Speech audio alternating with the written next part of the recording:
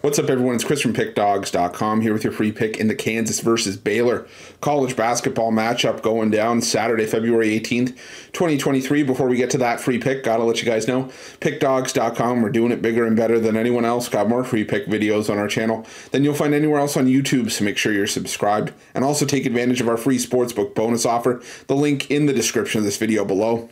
Now, while I do love giving out free picks, if you're looking for my best bets, the games I love the most, including my daily $15 best bet, check out Pickdawgz.com and click the Premium Picks tab at the top of the page.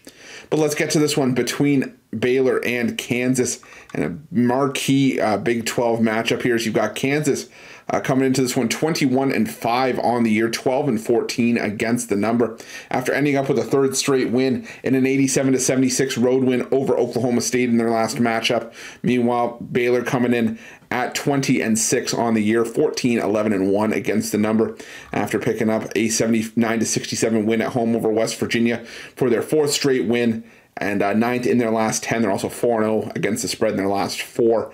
And now Baylor going to be up against it here, against a Kansas team that is out for revenge after they lost to Baylor 75-69 in the first meeting between these two teams at Baylor back on January 23rd.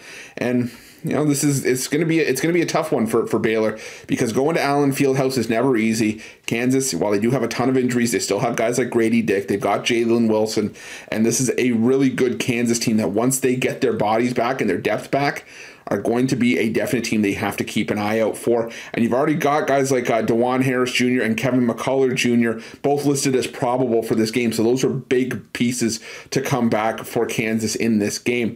The problem for me here is that Baylor is absolutely rolling and have a deep roster of their own that can go toe-to-toe with any team in the Big 12.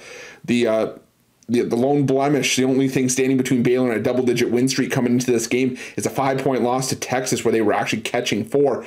So, you know, this Baylor team has been competitive. You know, they beat Arkansas at home by 3 points. If you take their road games, you know, they had close calls that maybe shouldn't have been as close against teams like Oklahoma and Texas Tech, beating Oklahoma by 2, getting a push in that game, beating Texas Tech by 7. They've also gone out on the road as a favorite and beat TCU. You know, I just think this is going to be a fantastic game. I think it's going to be one that you have to keep an eye out for. It's probably not one I'm going to rush to bet, but it's one I'm definitely going to settle in as a fan to watch. And getting 4.5 points, getting more than a possession in this matchup feels like, you know, more than enough for me here. So I'm going to take Baylor plus the 4.5, and that's going to be my free pick.